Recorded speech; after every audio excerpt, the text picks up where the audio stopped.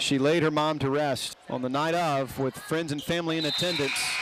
She does something pretty special and scores 32 points for Jackson Academy.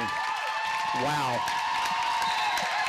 A weekend trip to Mobile ended in a way the Bradford family never could have imagined.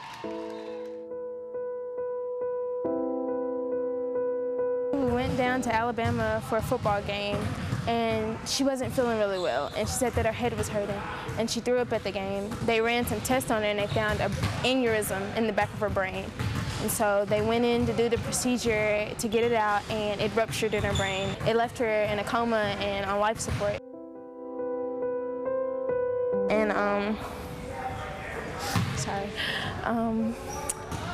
then they said that you know, if we took her off, that she'd probably pass. And so we just decided that, you know, if it was us or if it was one of her daughters or her son, she wouldn't want that for us. So we decided to take her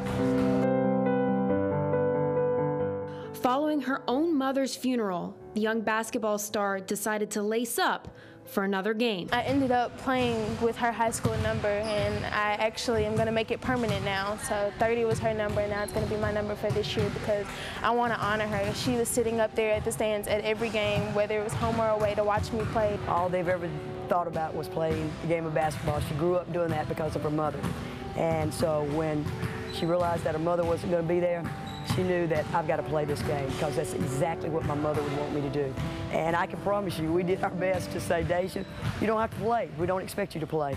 But she didn't even hesitate. She said, Coach, I'm playing. And the senior guard had the game of her life. She taught me basketball when I was 4 years old, so it's a real honor for me and also for her because I know that's what she would have wanted.